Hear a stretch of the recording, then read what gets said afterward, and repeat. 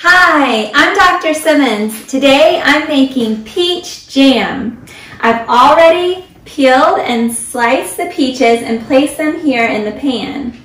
The peaches are called a stone fruit, which means that the pulp is wrapped around this large pit, which kind of looks like a stone. It's hard like a stone, that has the seed in it. And some peaches are really easy to get off of the pit, and others are called clingstones because they really cling to it and are hard to get off. I'm going to save my pit there for later. The reason I'm going to boil the peaches, I like to do that rather than eating them raw, is that they have something called goitrogens. And goitrogens can block the thyroid gland's ability to use iodine to make thyroid hormones. So I want to deactivate that by cooking. Peaches also have something called tannins, which are an anti-nutrient that can block the body's ability to absorb iron, which is really important because lack of iron could lead to anemia. But I can counter that by providing vitamin C in the form of lemon. And the vitamin C will increase absorption of iron, so that will counter the effect. The other benefit of the lemon is that it's acidic, which will help the pectin to gel. Now I add 1 cup honey. While the peaches, lemon juice, and honey are mixing and gelling, let's talk about skincare. The peaches also have vitamin C, and vitamin C is great for wound healing and tissue repair.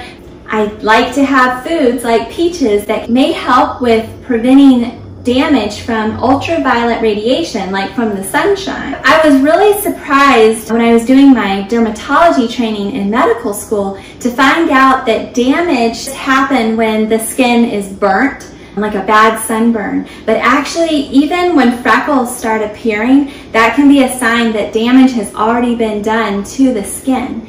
And actually, a lot of what is seen as skin aging with wrinkles or sunspots, those dark spots on the skin, brown spots, is attributed to damage from the sun.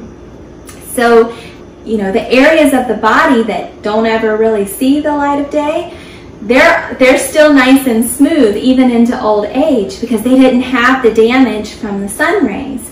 So I like to try to go ahead and prevent damage to my skin, but I still need sunshine because sunshine is really important to convert vitamin D into the form that can be used in the body. So I need some sunshine, but I always want to be careful to protect my skin from too much damage in order to prevent that excessive skin aging and wrinkling, and also to prevent skin cancer.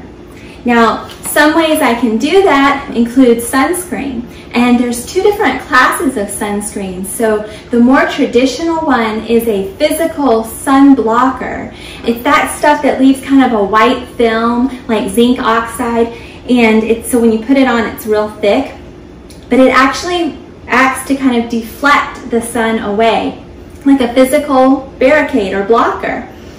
Now the other kind that's kind of newer are chemical sunscreens like oxybenzone, and those act like a sponge, and so they actually, instead of reflecting the sun rays, they absorb it, and then the chemical part happens, the chemical reaction, they convert it into heat, and that's how they keep it from damaging the skin. Those usually apply a little bit smoother, but individuals who have skin sensitivity, like with rosacea, tend to prefer the other kind, the physical blocker, the one that leaves the white film. In addition to making sure I have sunscreen, I like to have foods like peaches that can help the skin retain moisture.